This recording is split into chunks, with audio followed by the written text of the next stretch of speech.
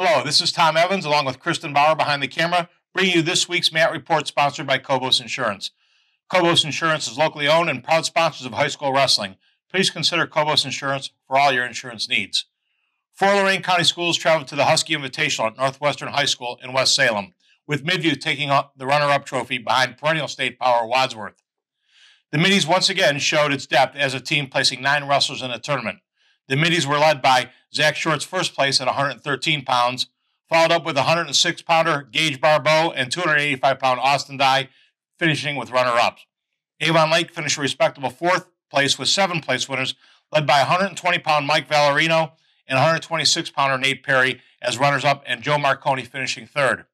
Wellington also had a strong showing, finishing 6th as a team, and led by the usual suspects of 132-pound Jeremiah McKee and 165-pound Derek Andelsek, both winning titles for the Dukes.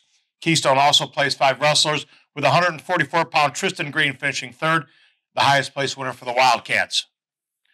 4 county teams traveled to the 54-team Maumee Bay Classic last weekend, as Sean Bennett reported in the Chronicle Telegram. The highlight for the county was Illyria's Peyton Fenishin, finishing as runner-up, losing in sudden victory overtime. Other place winners for the Pioneers were Keon McKinney at 113 pounds and Connor Holm at 144 pounds, both finishing in 7th place. Fireland's standout duo of Ruben Pina Lorenzana and Caden King both came home as place winners, with Pina Lorenzana finishing 7th and King finishing 8th. The other county place winner was Ty Doherty of Avon. After the Bill Dees tournament was canceled, Avon was able to enter the Maumee Bay, with Doherty bringing home a 7th place. It was a very good week for Doherty, as earlier in the week he committed to wrestling at Roanoke College next year.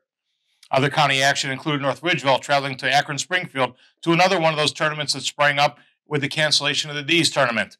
The Rangers came in with an 8th place finish, led by Jared Count's championship at 132 pounds, and runner-up finished by 150-pounder Omar Abazayed.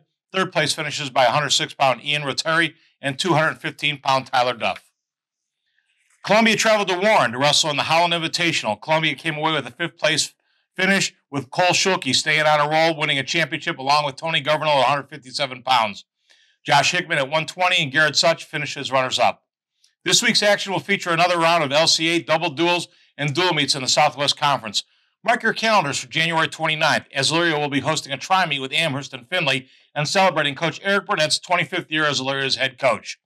The LCA teams are preparing for their conference meet on February 12th, as well as the Southwest Conference getting for their conference meet on February 19th. Until next week, this is Tom Evans. Thanks to Cobos Insurance for their support of high school wrestling.